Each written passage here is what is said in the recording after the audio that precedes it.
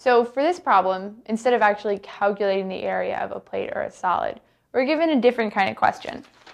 So it asks to assume that a region R in the xy plane is occupied by a thin metal plate, and at each point xy on the plate, we have an area density function. So something like this.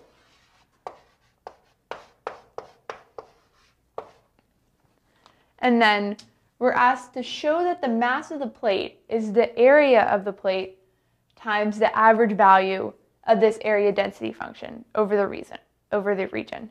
So we have a few different things we're looking at. The first one is the area of the plate. We're not giving any specific information about it, so I'm just going to call it A.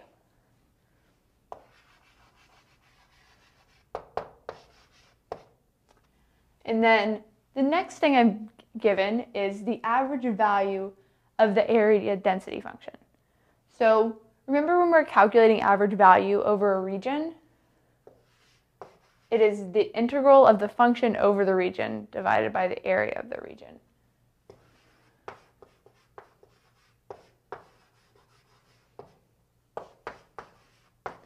So something like this.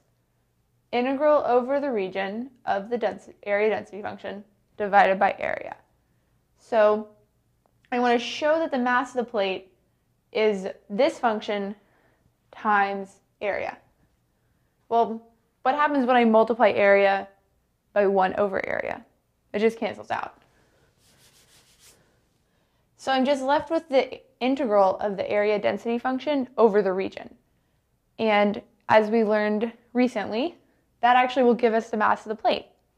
So this is right.